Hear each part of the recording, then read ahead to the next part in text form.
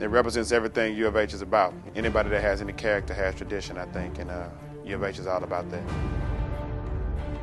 The buzz that you hear in the stadium when you're at the field, the support you get around school, the excitement of being able to play at Minute Maid as a college student.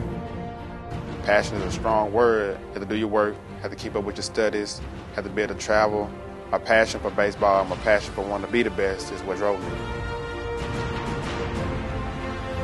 While we were here, we had to get up in the morning, go work out, taught me discipline, taught me how to make myself a better player, taught me how to make myself a better student. That will help me to get to where I'm at today.